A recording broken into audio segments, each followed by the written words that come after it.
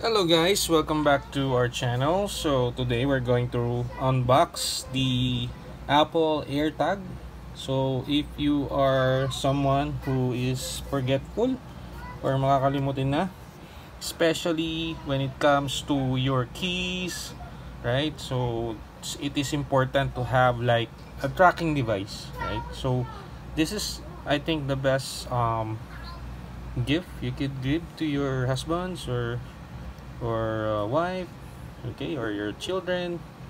So this is the Apple AirTag, and let's go unbox it. All right, so let's see.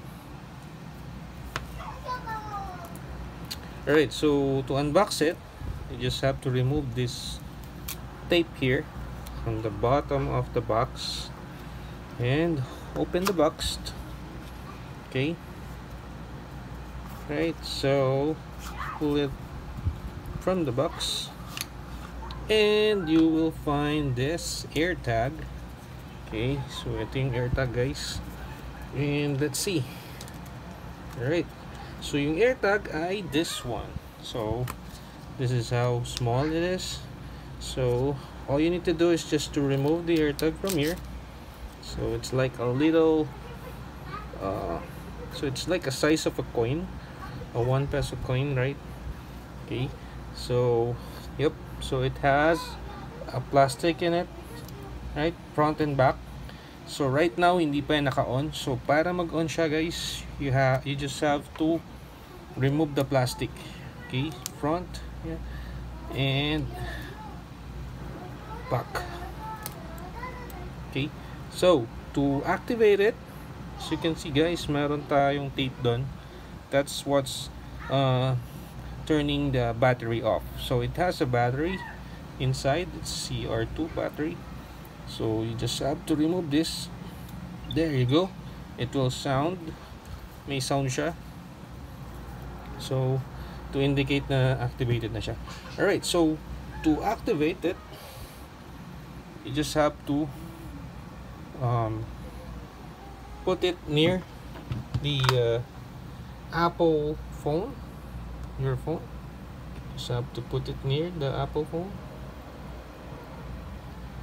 Okay, so yun, as you can see, that's about it. I'll make a separate video on how to how you can actually set it with your iPhone with 14.1 version or later. Okay, there you go. So as you can see, ayan, pakita ko na rin pala, nandito na tayo.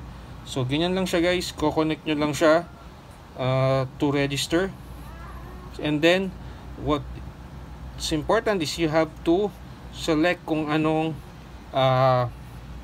item, kung saan nyo siya i-attach. So as you can see, I chose keys, so where I will put this one. So and then it will ask you if so how to find it. So use this iPhone. Okay, so as you can see, it says now that AirTag is linked to your Apple ID, right? So agree, and then okay, so it's just connecting and it's done. All right, so as you can see, you can now use and find your whatever thing this item or this AirTag is attached to, right? So for example, it's attached to your keys, right? So let's try opening the all right,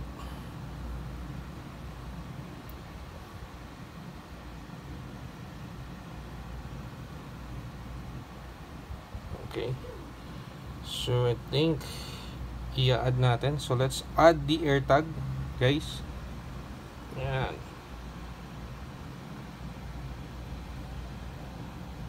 Okay. So you just have to put it beside the iPhone to start.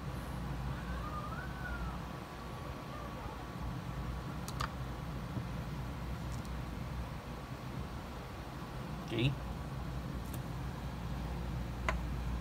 so it's searching for the iPhone or the AirTag.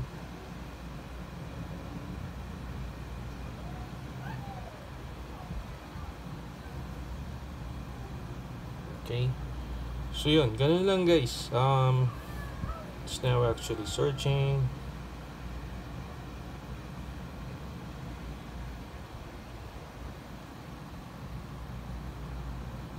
Okay,